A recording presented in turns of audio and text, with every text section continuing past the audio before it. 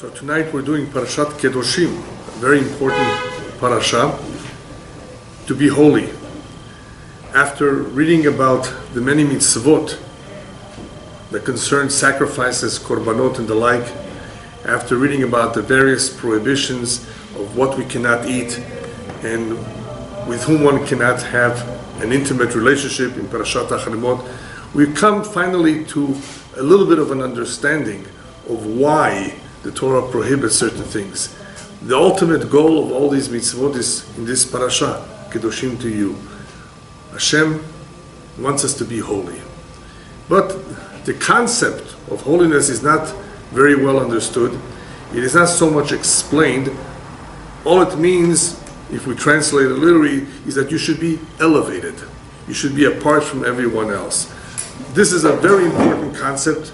One who has a chance to read, to study Parashat Kedoshim will see that there are many, many mitzvot. So apparently, they have something to do with Kedusha. Kedusha is something that we should all aspire to. Not only because it's an important idea, but also this is the ultimate goal of what Hashem wants from us, that we should be a holy nation. I'm just going to give you a brief introduction that will help us understand a little bit what exactly the Torah expects of us. You may have heard in the news more than once that there were people who were attempting to climb Mount Everest, the tallest mountain in the world. Many of them did not make it. Many of them either succumbed to the cold, to the wind, to the elements, or simply were killed because of an avalanche. An avalanche is a tremendous amount of snow that comes down all of a sudden, out of nowhere, unexpectedly. And many hikers, not necessarily in Everest, have been killed as a result of an avalanche. And what were these hikers doing? They were trying to reach the summit. They were trying to reach a very, very high peak. And to them, this would have been a very, very important accomplishment, to get to the top. And it's not easy.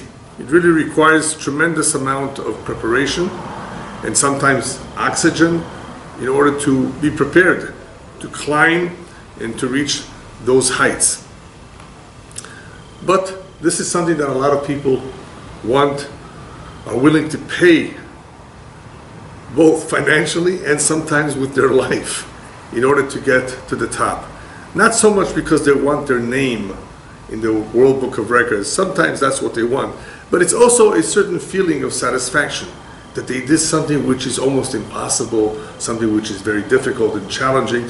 It does give some people a certain sense of satisfaction. It's not that they're bored. They really, really want to do something that they perceive as difficult and challenging, climbing to the top of the mountain. But it's very risky, it's dangerous. The Torah tells us you want to know which mountain is really worth your time and effort to climb. It's the mountain of Kedusha. There is such a mountain called the mountain of holiness. And I recommend anyone who really wants to have a feel for what's involved to read, to study the sefer called Mesilat Yesharim. Mesilat Yesharim, I think they translate into English as the path of the just, basically outlines the various steps that one needs to take in order to get to the top, because Kedusha is one of those levels that is very, very much at the top. And it requires effort, it requires a lot of work, but it is possible.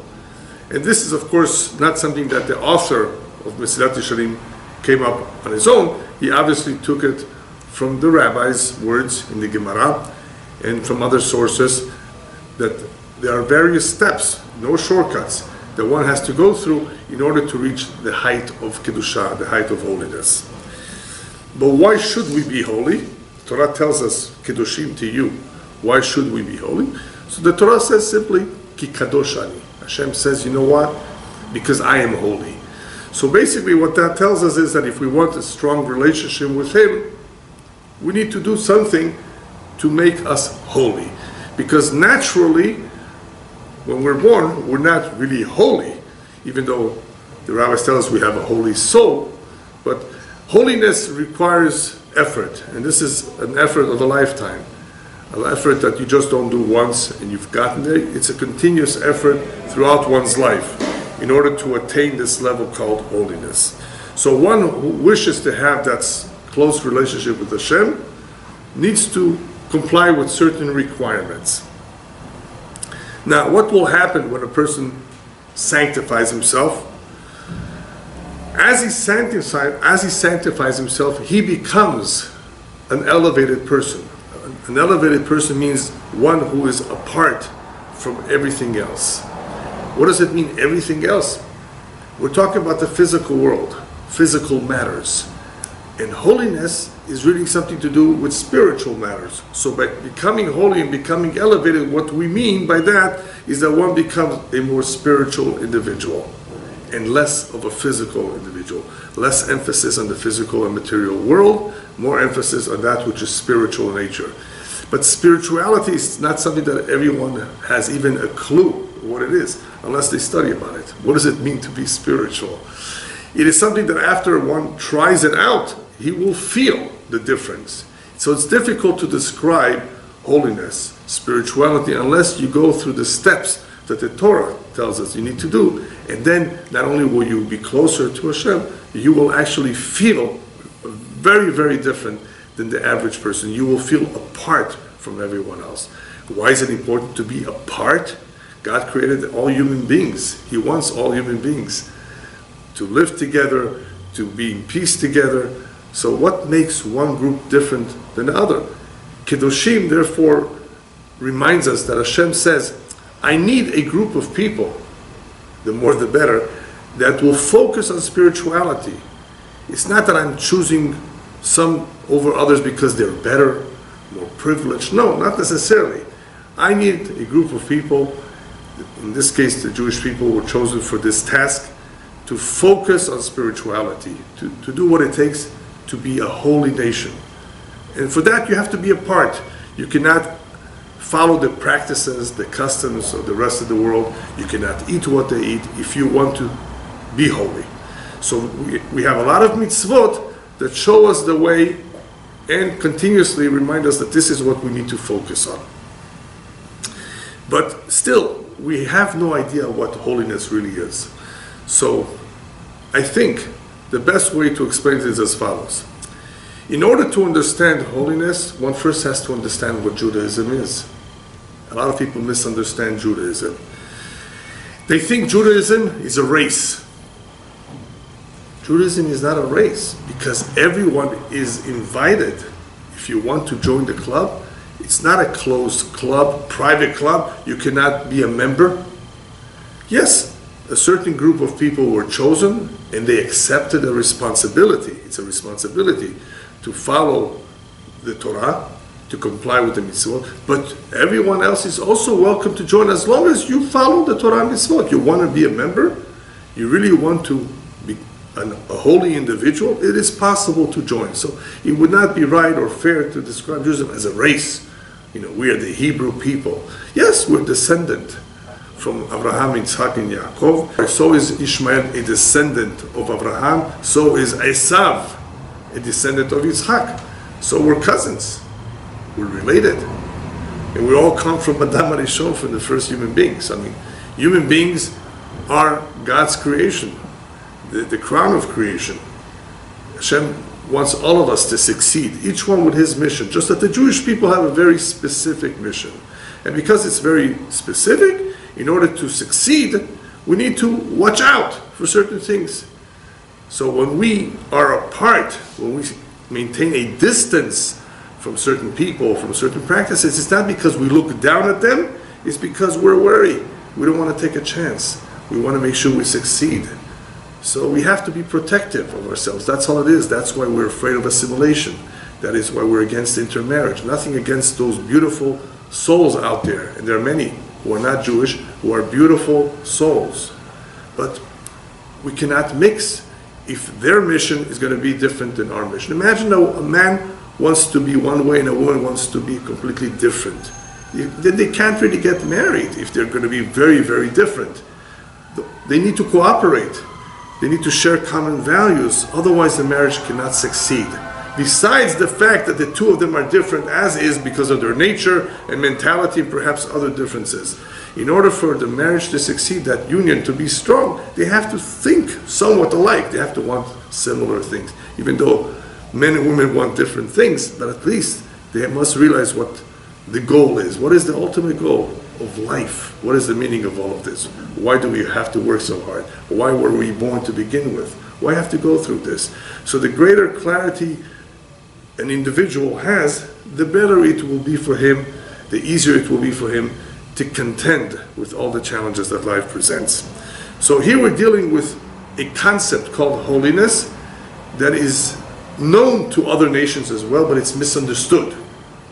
Judaism elaborates a little bit more, not necessarily in the Torah, but in other books, as to how to attain this holiness. However, in the Torah we do have clear mitzvot, and we definitely know that in order to be holy you have to observe the mitzvot.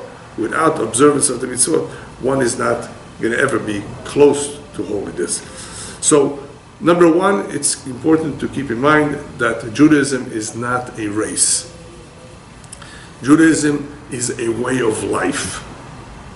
And if you want to follow this way of life, you're welcome to convert. We don't require of people, if they want to be close to us, to convert. We can be friends. You don't have to convert. We actually discourage non-Jews from converting because it's tremendous responsibilities and you don't need it if you're not Jewish. It is enough for the non-Jew to fulfill, to observe seven Noachide laws, Sheva Mitzvot B'nei Noach, and if he does so because God commanded, he or she will have a share to the world to come. Isn't that good? Just 7. That's it. You could be a good person without observing all 613 commandments.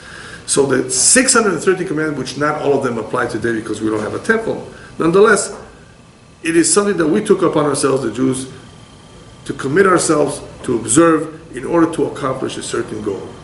So in this week's Parashat, in Kedoshim, we are told that part of that goal is to be holy. And in order to be holy, we need to do certain things.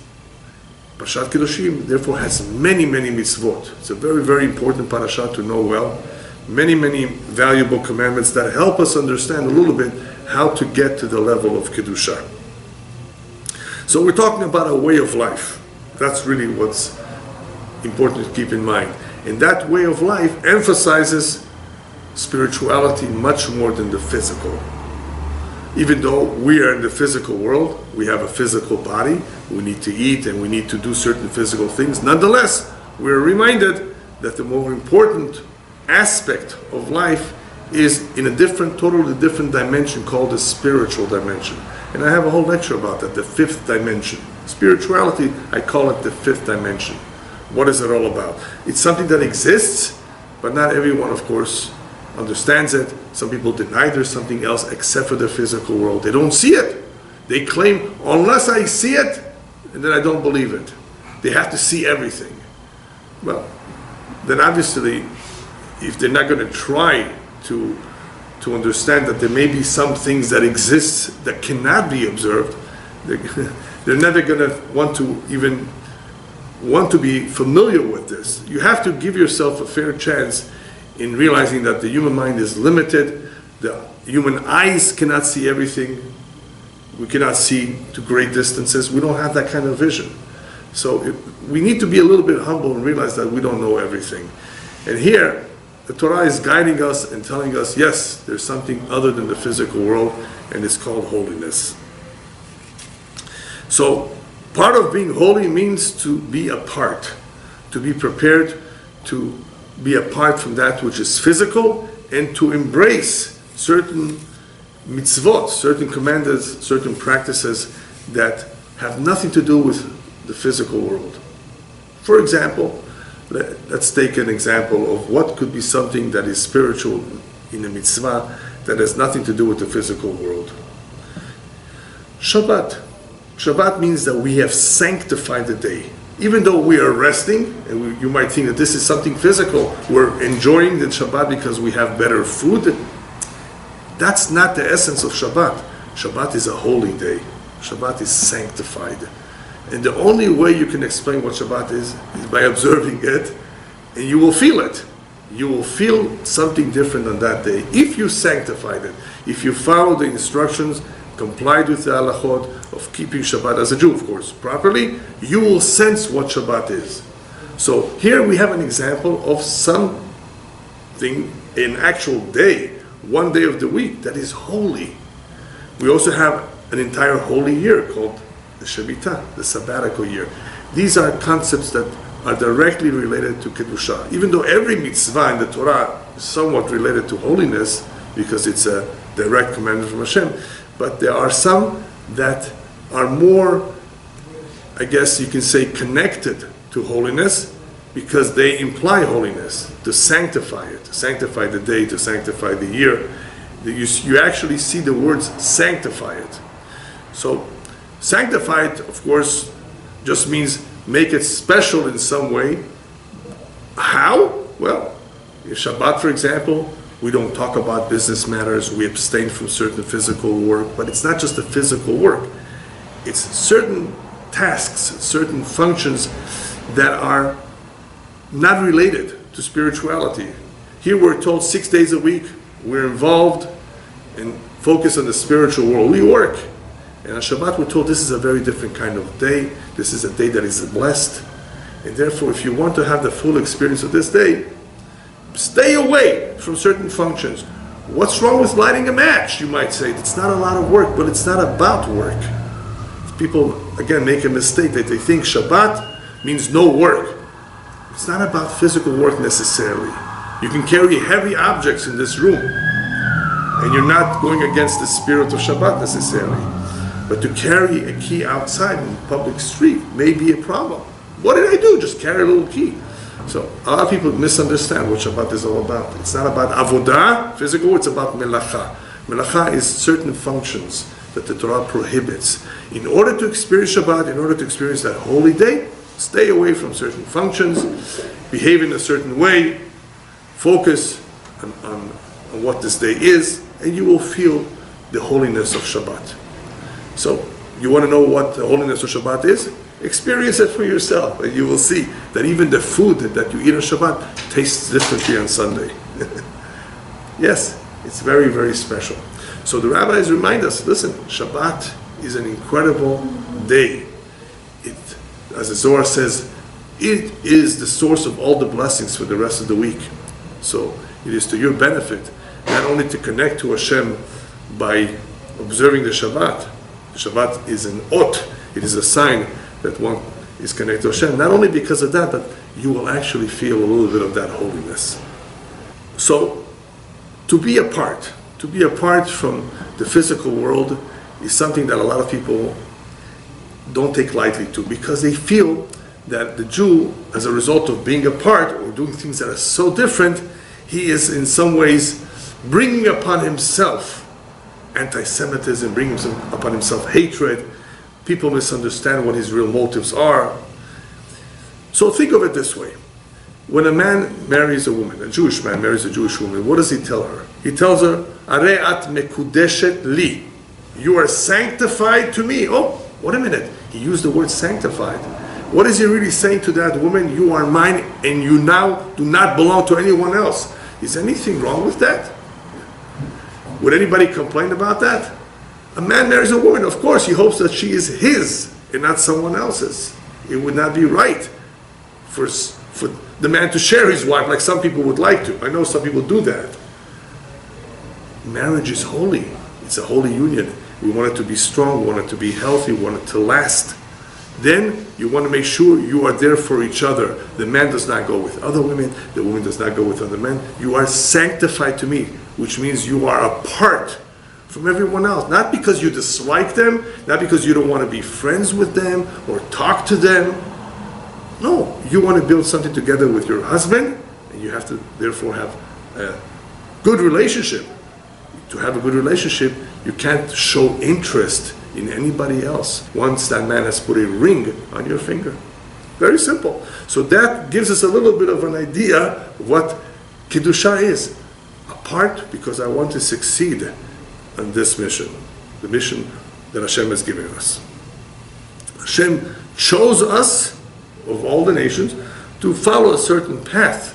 and therefore wants us to stay apart. We have a special diet. We have a 1 day a week that is holy. We have all kinds of mitzvot that we observe. And if we follow it properly, we will be holy. So this holiness that the Torah is requesting is telling us to be holy, involves the observance of the mitzvot. It has nothing to do with being a better people, or in some ways a privileged nation. Am HaNivchar, a chosen nation, all it means is that we were chosen for this task. It doesn't mean that we are better. If we observe the mitzvot as told, then we will be holy. Then obviously we will be elevated. It will make us, it will transform us into very, very special human beings. But it's not that we started off like that. Human beings are not necessarily better than others. Even if people are not observant of the mitzvot, they can be fine men and women. The mitzvot, however, if followed properly and observed constantly, will transform the individual into a more spiritual human being. And of course, a more spiritual human being will be more elevated than a simple physical being who all his interest is on material life and the pleasures of this world. He sees nothing else. So Hashem obviously has plans on what kind of a world He wants to have, where people do for each other, where people are not selfish and think only of themselves. So He provides us with the tools, the mitzvot, on how to achieve that, how to get along better, and how to have a stronger connection with Him, that we don't forget He is the one that gave us life, He is the one that created all of this. So spirituality is therefore the goal of the Jew. That is the mountain that he needs to climb. However, it's important at this moment, at this time, to remind everyone that don't misunderstand Kedusha to mean deprivation. A lot of people, when they first hear about holiness or when they read about holiness, they think it means to deprive yourself of food and sleep, litnazer, to become a Nazarite. No, the Torah does not want us to abstain from certain things completely, things that are permissible, or to deprive ourselves. That's not the type of Kedusha that the Torah had in mind. As we will see, there are various levels of Kedusha, of course, but Kedusha begins with the basics. The basics, you'll be surprised, is in Parashat Kedoshim. Nothing to do with depriving yourself. It has to do with being honest, not lying, not stealing. Basics. That is how you begin to develop Kedusha. People think, oh, he's a holy man. How did he become a holy man? First, you begin with the basics. Not to belittle others, to make fun of them, right? To ridicule, to cheat. These are basics. Obviously, this is just the beginning.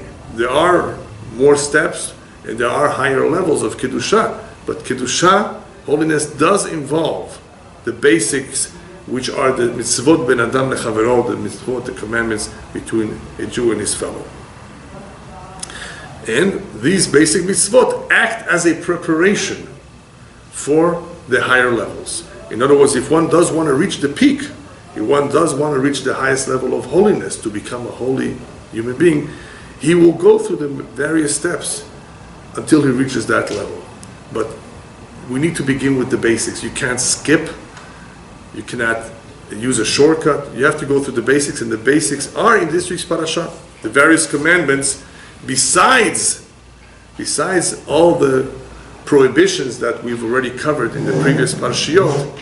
In Parashat Kedoshim, we have a long list of especially mitzvot ben adam lechavero, between a Jew and his fellow. And people are surprised. That leads to holiness? Yes, that's where it all begins. Think of the following. A relationship between a husband and wife. We're talking, after all, about the bond between the Jew and God being strong. Being holy because He is holy. So, how do we get there? So, husband and wife, how do they get to where they get? After 30, 40 years of marriage, hopefully, if it was up to them and they could do it all over again, they would say to each other, I would marry the same person. That's beautiful. If we hear those words after 30, 40 years, we know somewhat that this couple has had a good, healthy relationship. How did it all begin? It's not just the chemistry between them. Chemistry, of course, helps. Obviously, common values is very, very helpful. But it begins with small things. We're talking about building. We're talking about growing. Compliments. Compliments. Believe me, I've been married for quite a long time, and I'm always reminded that this is gasoline. My wife tells me this is her gasoline. I said, wow, I don't feel I need a compliment. I mean, compliments are always good, they're welcome, but I guess for the women, a compliment makes a big difference. It shows that we appreciate her, it shows that we notice her, and that we're nice and sensitive, that we say thank you, we're grateful. That makes sense. We just sometimes don't realize how important it is for that individual. Okay, it's not, in other words, that we intentionally don't want to say, we sometimes don't realize it. So we have to learn how these small things, small steps build and enable the relationship to grow, as long as they're constant and constant. Now, obviously, I just gave one example, but there's more. Yeah, a birthday card, flowers, helping out in the kitchen, and even washing dishes once in a while. Yes, what's wrong? Nothing wrong with that. Changing diapers, well, she has to do all the hard work. Showing that we are equal partners, not that one is superior to the other. Doing all kinds of odds and ends in the house, you know, and sometimes even compromising or giving in to something that you don't, you wouldn't want. Going to her family, you insist on going to your family. It's about compromise. So flexibility, small things. It's all these small things that added together over time solidify the relationship and enable it to grow. So in the same way that it's the small steps, not the self-sacrifice. I'm not even talking about self-sacrifice, that you went out of your way. That, of course, eventually will happen too. If the small steps were there, then the two adults hopefully are mature and intelligent enough to realize that sometimes you have to go out of your way. Out of your way. Yes, sometimes some people will claim, no, that's a red line.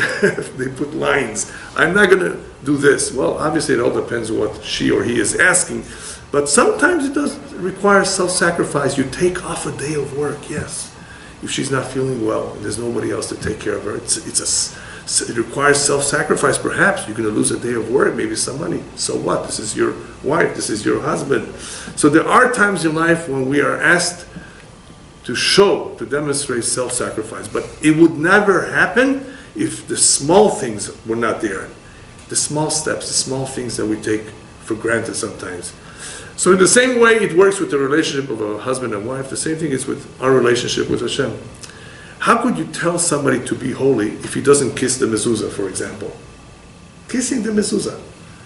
A book, a holy book, a siddur, a chumash that falls to the floor. What do? We were trained from when we were children to pick it up and kiss it. Why? If we're not going to do that, don't expect him to be ever thinking about being holy if he's not treating holy books properly with respect. Respect. So if we respect that which is holy, there's a chance that we will want to be holier and holier with time. You know what's the danger for someone who does not have any respect for holiness? You will find that the prophets use a word which is very, very harsh. Very, very harsh. And we read about it in Tisha B'Av, the destruction of the temple. And I feel very, very pained by how could they have come to that level of mi'us. Mi'us in Hebrew means to detest. They detested the relationship with God. They detested the relationship with the mitzvot. To detest, I can understand they stopped observing. They were not interested perhaps. They chose other things where they showed more interest, and that's bad enough. But to detest, that I have no interest, I don't like this anymore, wow. How did they get to that point?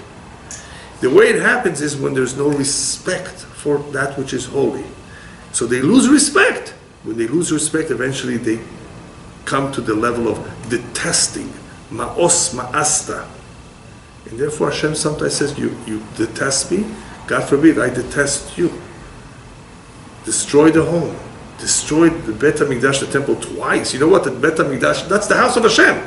For him to tear down his own home, obviously he didn't do it, from above by himself. He had the enemy come. And what is the enemy trying to teach us? The enemy is basically teaching us, you guys have no respect for your home. Then you don't need it. So it needed to be that way, that it was done through the enemy. It could have been done from above. Earthquake, boom. So Hashem is showing us everything is measure for measure. You detest the mitzvot, you don't care about that which is holy, then you don't need it. That's very, very painful. So Hashem offers us opportunities to grow in our relationship with Him in the same way that a man and woman can grow in their relationship. It begins with the small things. So, what's the big deal, you might say? The big deal is that even the small things are difficult to develop. Small. Why not? Why can't the small things be developed properly? They make sense, they're logical. There are a lot of counselors that will recommend that the husband do this, that the wife do this, and you'll be surprised. They may do it once, and they stop doing it. What's so difficult? Where is the michshol, the greatest obstacle in doing that which is common sense? What's the michshol? It's the same obstacle that makes it difficult for a person to become holy. The same obstacle that makes it difficult for a person to make a strong connection with another human being is the same obstacle that makes it difficult for him to want to grow in the levels of Kedusha. And that is, it requires work. What kind of work? Avodah lamidot. Working on one's character, refining one's character. Because to tell someone compliment and he doesn't really mean it, it won't last. Even though he tries. If he doesn't really mean it, he's just acting like a tuki, as we say in Hebrew, like a parrot, right? Eventually she'll pick up on it. He doesn't really mean it, it's not sincere, it's not coming from his heart. In order to grow, in order to cultivate a relationship, it is impossible for the two people to just do the right things without really wanting to do them, realizing the importance of them. And that requires a hard work, avodah lamidot. Not everyone is excited about working hard. They think, relationship should happen automatically. Two people met and that's it. They fell in love with each other. Love at first sight, you may have heard. Yeah, but a month or two later, they're getting a divorce. What happened? But they had love at first sight. They don't realize that the basic ingredients are not there. Love at first sight is misleading. It's not what will cement a relationship. You need glue to keep a man and a woman together. Yes, they're very different. You need really powerful glue. And the ingredients of that glue is, of course, what is taught in Judaic books on how a man needs to treat a woman, how a woman needs to treat her husband. It's not something that you just are born with it. You have to learn them. This is not an easy job. The reason why working on midot is not easy, it's not because people don't want to. Some people really want to. They have a hard time with it because human nature is sha'adam ohev et atzmo. That's human nature. Man loves himself. Man, to a certain degree, is selfish. He cares more about himself. By the way, there's nothing wrong with that because that's survival. You want to take care of yourself. Yes, but there are times where you have to show that you care about another human being too. That is why we have mitzvot. Without the mitzvot, we wouldn't care about others. So why does Hashem give us commandments? Do this for another individual. Show that you care, because it's not human nature. If it would be human nature, then there's no reason for the mitzvot. So the reason why it is difficult to want to work on our midot, to share, to be sensitive, to be caring, is because by nature, the human being likes himself more than anyone else. So, what happens when a person likes himself? Plus, he's focused, of course, on his own personal success. But he also wants to be a good father and a good husband. What's going to happen? So we have somewhat of a contradiction, right? He cares about himself. He wants to succeed in his business. He wants to be a very successful lawyer. He wants to make a lot of money, whatever it is. He's focused on becoming what he always dreamt of becoming. Yeah. On the other hand, he understands the value of family. He wants to be a good father to his children. He wants to be a good husband. There's going to be a problem here. What's the problem? The problem is that even if he follows directions, he will not be amiti, as we say in Hebrew. He will not be truthful. He will not be sincere. How does that affect the relationship? So that if you read Parashat Kedoshim, you will notice that after a few commandments, the Torah adds the words "V'yareta melokecha ani Hashem." And you should fear God. I'm God. Yareta melokecha. You should fear your God because I'm God. What's that for? So the rabbis explain that those words were added by the Torah because sometimes people are not truthful. They put up a face. Ma'amidim panim. One example.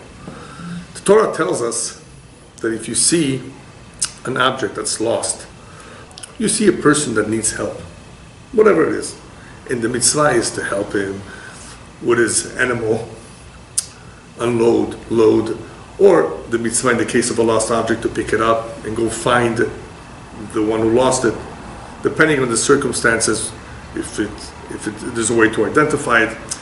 But you make believe that you didn't see him. You didn't see it. You make believe. You just look the other way. No one will ever know that you saw it except Hashem. Kol davar hamasur lalev, the rabbis tell us, anything that is given to the heart, anything that only the heart knows, and no one else can know your intention. Ne'emar bo v'yareta melovecha. It is said on that mitzvah, be careful, be fearful of your God, because Hashem knows your thoughts and what your heart feels. In other words, people may not have noticed, but Hashem knows your true intention was to look away. But you may tell others, oh, I didn't see him. He sold the car, and you knew the transmission was kaput. Maybe a few more miles, and that's it.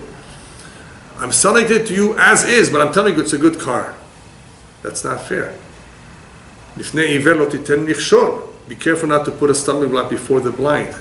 What does the blind mean? Not necessarily physically blind, the uninformed individual. But nobody knows that you knew. But Hashem does. So in those areas where nobody could know your real intention, they may think you're an honest individual. This guy, I saw him in the synagogue, and he prayed shacharit for over an hour. And he was shaking. And he was charitable. Yes, but he's an abusive individual. Nobody can know just by looking at his composure during prayer. People can put up a face. People can be hypocrites. Hypocrites is a real phenomenon. It's a real word. People can be hypocritical. The Torah is concerned about that. That a person will not be real. He will put up a face, he will act one way, and really not want to be that way, not believe in that way. And that's no good. Because it won't last. So sometimes an individual can put up a show, not be real, following the instructions, giving the appearance that he observes, but he's not into it. Believe it or not, this happened during the temple era as well. You have the Kohanim, the priests, who are doing the work, but it's ritual, mitoch shigra, as a result of their doing something in a routine way, but not with the intent of bringing the sacrifice, the proper way.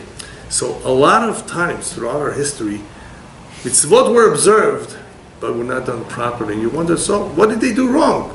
There was no heart there. It was just lip service. They didn't really mean it. And so Hashem is concerned about that. So you find the words, V'yareta milokecha, be fearful of your God, because Hashem knows your thoughts, what's going on in your mind. To which the rabbis add, L'olam yeh adam yireh shamayim baseter kimo bagalui. For those of you who say it in the morning, you know what I mean. You should always be God-fearing in private, in the same way that you are in public. Because in public, people want to put up a face. He's a gentleman, he's nice, he's kind-hearted. And the wife says, what? What do you mean he's kind-hearted? What do you mean he's nice? You should see him at home. He's an animal. Right? The wife knows, but in public they don't see that face. So the rabbis have to remind us, be Yeresham, be God-fearing in private, where it's more difficult, where nobody sees you, so you think you can act the way you want, you can do what you want, you can say what you want, in the same way that you are God-fearing, perhaps, in Galui. So there are people like that who in Galui, befarhesia, in public, they act one way, and in private they act in a completely different way. So no integrity, no truth, no honesty really in his demeanor, in his behavior. He's a chad balev, echad bapeh, as the rabbis would call. He's one way in the way he speaks, another way completely in the way he feels in his heart. So what do we get from all of this? That it is not easy to be holy, even though the Torah tells us be holy. It's not easy. No, it requires work. But the rabbis tell us, listen, don't shy away from hard work. On the contrary, if you achieve that feat of overcoming your nature, of controlling your nature, restraining your nature, you will be called Gibor. The rabbis tell us in Pirkei Avot, Eizu Gibor, HaKovesh et Yitzro. You know who's strong? Who we should admire? Not somebody that has $10 billion. Because the $10 billion does not necessarily make him happy, does not necessarily make him a better person. The billions of dollars is not what makes the individual. And all that money, by the way, he's going to leave behind. Okay? What makes somebody an individual that should be admired and looked up to? Someone who controls himself. Someone who worked hard on refining his nature and invested in his relationship with his wife, with his children, with God. He takes time. He really makes time. He says, these things are priorities to me, and I will do whatever it takes to have a good relationship with my kids. This applies to people who get divorced, by the way. They got divorced for whatever reason, but they have a cordial relationship. They insist that the kids should not suffer, or at least they should not suffer as much. Let's do whatever we can, as we call it, I think in English, damage control. There's damage. Damage control. There's a separation. So this is admirable because it takes work. It takes some effort. It takes perhaps some giving in, some compromise. And this is what the rabbis say. This is something to admire. He is a gibor. He's strong because it takes strength. What did he do? He's koveshet yitzro. He conquered his evil inclination. Yafeh, very nice. I have a surprise for you, however. There's somebody who's even stronger than him. Ve'ezu gibor shebegiborim, and who is stronger than all the strong ones? Haoseh mison'o chavero, the one who makes a friend out of his enemy. Now, how many people do you know like that? He has an enemy, and somehow, he did something to make that enemy become his friend. First of all, who would have an interest in doing it? It's not easy to do. And here the rabbis tell us, he is the most admirable of all, because that takes tremendous amount of effort and strength, much more than just conquering or controlling your nature. Controlling your nature is difficult, as it is, but to make an enemy a friend, psst. But why is that so important? To make an enemy a friend? For the following reason. The rabbis intended with that saying, amongst other things, to remind us that the physicality of this world can sometimes be an enemy. Because after all, we're after spirituality, ruchaniut, we want to be holy. And they tell us, listen, the physicality in this world can sometimes be your enemy. Therefore, be careful. Fine. But there's something that you could do with that physical matter that exists in this world that will not interfere in your life to become a holy individual. What is that? Make that physical matter a friend. And they said it in the following words, Kadesh et hachomer, sanctify the physical matter. And that is a very important concept in Judaism, because this is exactly the opposite of what Asian cultures did. They understood that physical matter can be an enemy of spirituality. They somewhat understood what spirituality is. Oh yes, if you study Asian cultures, you will notice that they put emphasis on spirituality and yoga and meditation and all kinds of things, whether it's in India, Tibet, or in China. Yes, they want to be holy, they want to be spiritual in their way, how they understand it. But they made a big mistake. They didn't have the proper direction or guidance to realize that in order to achieve that holiness and spirituality, you don't kill the physical. They want to kill the physical. They say you have to kill the physical and escape from that physicality because that's holding you down and not letting you grow to reach your highest potential. But Torah says, no, ma pitom. No, forget that. That's wrong. You sanctify that which is physical.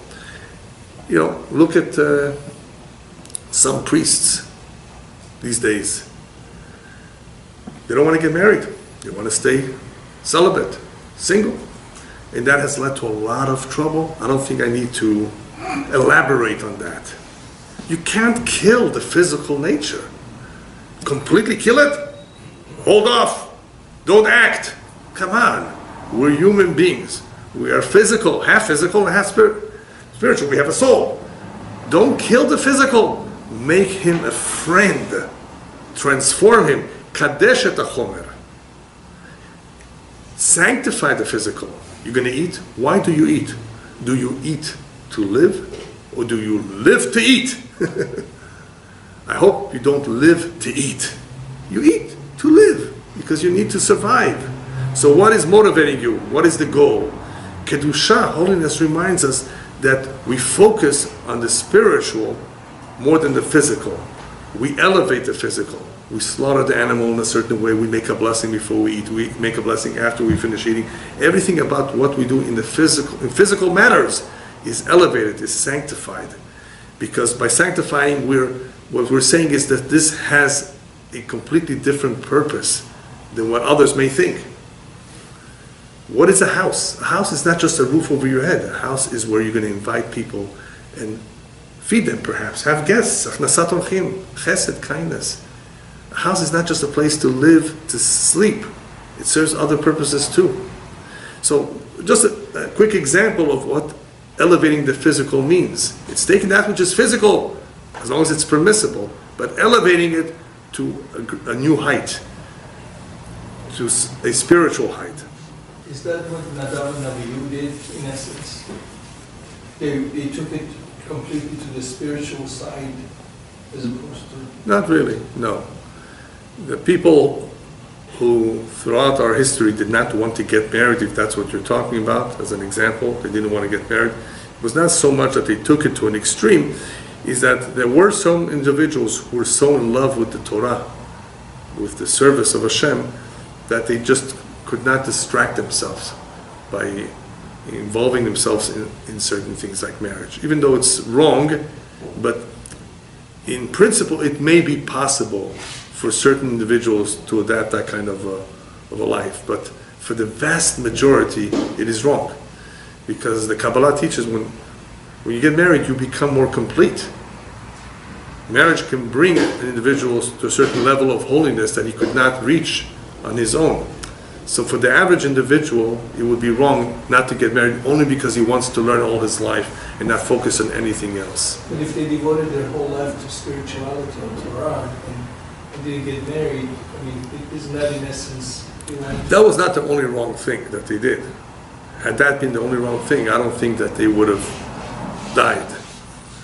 There were other things that they did wrong. So altogether, they needed a very, very powerful atonement for what they did wrong. And it just comes to show us how even the greatest of all can sometimes be mistaken if they do not consult with the higher authority before they act. Had they consulted, is this okay, is this acceptable, they would not have made a mistake. So there's a valuable lesson, of course, in their death, in realizing that Hashem is very, very demanding and exacting with those who are holy. The holier a person is, the greater a person is, Hashem will be more exacting of him. You should know better. But, mistakes happen, and that is why we have the opportunity to rectify our mistakes with teshuvah. In their case, their death served as an example for the rest of the Jewish nation. So Hashem allowed it to happen in that way, where they were killed as a result of their actions, in order to serve as a very powerful lesson. Bekrovai Kadesh. In other words, with those who are close to me, I will be sanctified. If God acted in that way with those who are holy and close to Him, the more so that He will be expecting us to act in a certain way, and very demanding if we do not act in that way. So they needed to serve as an example on how even those who are close to Hashem can sometimes make a mistake, and Hashem will act as necessary to teach people that no one is above the law. And even though they were righteous, they should have consulted. Had they consulted, they would not have made the mistake. So rabbis tell us, when it comes to sanctifying ourselves, sanctify yourself, kadesh tatzmecha b'ma shemutar lecha. Sanctify yourself not only with that which is prohibited, that's obvious. If you want to become holy, sanctify yourself with that which is permissible. Don't overeat, don't overindulge, because that will help you with keeping a safe distance from that which is asur, prohibited. So the way to begin to sanctify yourself is kedusha b'ma shemutar lecha, with what is permissible. And that will help you with that which is asur as well. So what's the first step for kedusha? If you recall, if you ever got married, the man tells the woman, Hare'at mekudeshet li. With a few words, just those few words, putting a ring on her finger, she's his. That's it. It's a done deal. The words and the ring. What does that show? That as long as you have a will, as long as you have agreed, and she accepts, of course, then it happens. And that's a very important lesson, because the first step in being holy is ratzon, is wanting it. The man tells the woman, I want you to be my wife, and she goes along with it. And that's it. A few words and that's it. It's a done deal. Obviously they're going to work on their marriage. They're going to maintain it. They're going to hopefully grow together. But it begins with words. Words that show interest. If a person wants to be holy, he has to first want it. If he only dreams about it, he will never get there. So, wanting it, aspiring together, and of course, doing whatever it takes to slowly but surely, gradually, get to the higher levels of Kedusha. I explained once what I believe is the main reason why the vast majority of people in the world do not want to aspire to the Kedusha. And it's really not only my explanation, it's brought down elsewhere, and there's even a pasuk in Mishlei, in Proverbs, that explains it. If you ever wonder what's the main reason of why people do not want to be holy, do not want to come to a Shiur Torah, do not want to be more religious and observant, there's a beautiful pasuk that spells it out very clearly in Mishlei. Beta'ava yevakesh nifrat, bechol tushia yitgala.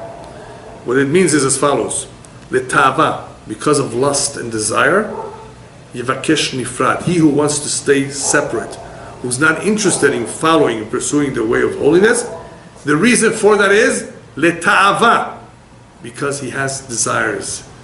He's lustful. He wants to enjoy the pleasures of life.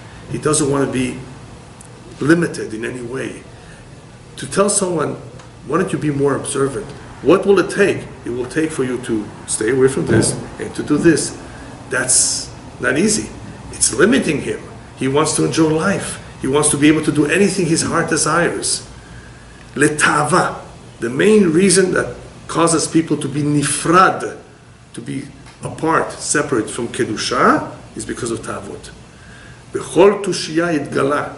In every tushia. Tushia is a word that describes wisdom, sound wisdom, classes of Torah, places where people are learning and involved in perhaps prayer, anything that is related to holiness. It's called tushia. Yitgala, he will be exposed. In other words, if he shows no interest whatsoever to attend such a place, never goes, does not care about it, Yitgala, that's where he is exposed. That's how you can tell it. You will not see his ta'avot. You will not see his desires. You can't read his mind and heart. But he will be exposed if you offer him an opportunity to learn. If you offer him an opportunity to hear a lecture of Torah, that which relates to spirituality, he will be exposed. He will not show any interest. So that is the reason. Ta'avot. People have desires. People want to enjoy life, all the pleasures, and therefore spirituality is opposed to that. It changes the focus of life into something completely different, and not everybody's interested. So what do we do if somebody does have an interest? What do we tell him to do? How does he begin? So we said, you have to have a will. So he does. He has a will. He says, I want it. I aspire to it. I want to become holy. What now? So we started in the very beginning by explaining that it all begins with the basics. You can't just jump. It begins with the basics. So what is the basics? We said not to lie, not to cheat, not to steal. But that's not easy either, because we said before that even those basic things are difficult to get to if a person has not worked on his character. So how do we begin working on the character? We tell them, don't be angry, don't be jealous. No. The Torah gives us the recipe. In this week's Parashat, the Torah tells us in different words that if you're lacking love for another human being, if you cannot develop friendship with another human being, you will never be able to have a strong relationship with God. Whoever is lacking in friendship, he cannot have a true friend, he cannot, or not interested in being very good friends with even one human being, he can never achieve the love with Hashem. He cannot have it with a human being. How is he going to have it with God, who he does not see? So he needs to develop a strong relationship with at least one human being, which the Torah says, therefore, ve'ahavta l'reacha kamocha. This is Parashat. Love your fellow Jew as yourself. What does that mean? How could you love somebody like you love yourself? So the commentaries all say it doesn't mean to actually love. It means whatever you don't want them to do to you, don't do unto others. You want people to treat you fairly. You want people to visit you when you're sick, to be nice to you. You be nice to others. You visit them when they're sick. That shows love. That shows you care. In Judaism, love means to care about another individual. To show him that you care about him, that he's an equal. You're concerned, truly concerned about his well-being. Rabbis tell us, you may not be able to do it to the entire world equally, so k'nei lecha chaver, in Pirkei Avot. Acquire for yourself a friend. What does it mean to acquire? Even if it costs money, yes. Even if it means you have to spend on him. Some people don't like to do that. Let him buy me lunch. Why should I buy him lunch? People don't like to spend money, especially if they're stingy. No. You want a friend, you have to be a friend. It sometimes requires money, it requires spending, it requires taking the car and yes, filling your tank, or going on a bus, or walking a few miles on Shabbat if you have to visit him in the hospital. Show it, prove it that you're his friend. Not just visit him when you feel like it. Or if he invited you for a wedding, as I already explained before. Some people love to go to weddings because they'll have a good meal. He's going for the food, not for anything else. Friendship. Develop that friendship, at least with one human being. Show that you really care about another individual. Now, of course, a husband and wife can be that team where they care a lot about each other. But the nature of men and women sometimes is such that the wife is not always the man's best friend, even though he cares a lot about her. There are certain things that he may want to share with another man. She may want to share certain things with another woman. Nothing wrong with that. As long as the husband and wife respect each other, they have a good relationship, it's understood that certain things they may not be able to share. They can talk about it, but perhaps the solution will come from another man or another woman, for the woman. Acquire for yourself a good friend. It doesn't mean just one. Of course, be a good friend to everyone, but show that solid friendship to at least one human being. Care about him, be concerned about his well-being. And this will help us, as Rabbi Akiva says, this is a very important principle in the Torah, because this helps us observe all the other mitzvot. This will help us eliminate jealousy and hatred and divisiveness, anger, because we care about another individual. But what if he's full of many faults? Well, if he's full of many faults, then first of all, perhaps you should pray for him and feel bad for him. Don't ridicule him. Don't make fun of him. If anything, feel bad for him. Maybe he needs help. But why ridicule him? For what reason? It's still very, very difficult to tell somebody not to ridicule or to criticize. It's difficult because people are upset. So what do you do to overcome that? So the Torah tells us in this week's Parashat a very important rule that will help us deal with people who sometimes make us upset, who act in a way that is contrary to our wishes. B'tzedek tishpot amitecha. The Torah says, judge your friend b'tzedek, in a righteous way, in a just way. So the rabbis tell us, you know what that means? Tadun oto lechav zechut. Give him the benefit of the doubt. I'm going to share with you a quick story that illustrates this point of how important it is to give people the benefit of the doubt. This will avoid a lot of pitfalls. There was a Jewish woman who was at the airport before she was boarding a flight. As you know, a lot of times there's half an hour before you sit down right outside the gate. So she had her purse that she left because she had to go to the restroom. So she left it there next to another religious guy. And in her purse, she had some wafers that she was eating from. When she comes back from the restroom, she sees that the guy is eating her wafers. And she feels terrible about it, but she's not going to say anything. She sits down and she says, well, if he's eating, I better eat some too, otherwise he's going to eat all of them. So she takes one too, he takes one, she takes the other one. Here, they're all eating wafers, and she feels terrible that he's eating more. He's not even ashamed that she's sitting there and he's continuing to eat from her wafers. There's one wafer left. The guy takes that last wafer and breaks it in half and gives her the other half. And now she's really mad, but she held herself back. You see how strong she was? She held herself back, but she couldn't take it. She was very upset, very upset. Anyway, they board. She goes and takes her seat. As she's about to put her purse down, she notices that the entire package of wafers is in her purse. The guy was eating his own wafers all along. The exact same wafers, and here she was suspecting that he was eating from her wafers. Her wafers were intact in her purse. Go figure that one out. You have to give people the benefit of the doubt. You never know. You never really know what's going on, what's behind a person's motives, why this may be happening. You have to give people the benefit of the doubt.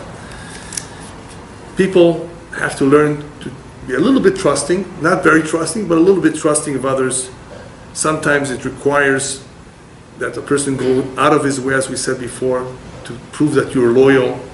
Even though you might complain, well, why should I be so loyal if he's not so loyal? Sometimes you got to do it anyway, because how is that person going to learn? If you are better than another person, then you be the example from whom she or he will learn. Doesn't mean that just because he's not like that, then you don't have to be like that. Loyalty means that you're going to be loyal regardless. You have to teach. You have to be an example. And sometimes people will learn because of the example of the other. Give them a chance to learn. A lot of our forefathers did all kinds of things to show their loyalty to Hashem. They broke through the ice when it was cold in order to immerse in the mikveh, even when it was difficult. To be kind sometimes requires to do difficult things for another individual. It's not only when it's easy and comfortable for you that you're kind. What if it's difficult for you? That's when you show that you're really caring and sensitive about another individual. Even if it's painful and hard for you, you're still kind. So sometimes it does require self-sacrifices. A person, by the way, that does work hard, it shows that he really is sincere and truthful about becoming a better person. If he doesn't have any interest, and no matter what he tries, it will not work. You have to have an interest to be holy, to be a better person. Anyway, just like to finish with what the Mesilat Yesharim says. We said in the very beginning, it's a very valuable book to learn from, Path of the Just. He says that Kedusha, Tchilata Avodah Val Sofa Gemul. Holiness in the very beginning is avodah, is work. It takes effort, but in the end it's a gemul. It will be a matana, it will be a gift to you. If you make an effort, then you will be assisted from above. Asto harikat as choda barakat, right? You say in Farsi. You begin with the harikat, you begin with the effort, and you will see that God will bless you. Kol ha-mekadesh tatzmo milemata mekadshim oto milemala. Whoever sanctifies himself down here below, they will sanctify him from above. Whoever sanctifies himself a little bit, they will sanctify him a lot. It all begins with an effort, it all begins with a desire and with the interest to want to. And that is why the Torah says Kedoshim to you, not only as an imperative, be holy, but also as a promise. If you make all the effort necessary to grow and to climb the levels of Kedusha, in the end you will become Bezat Hashem holy.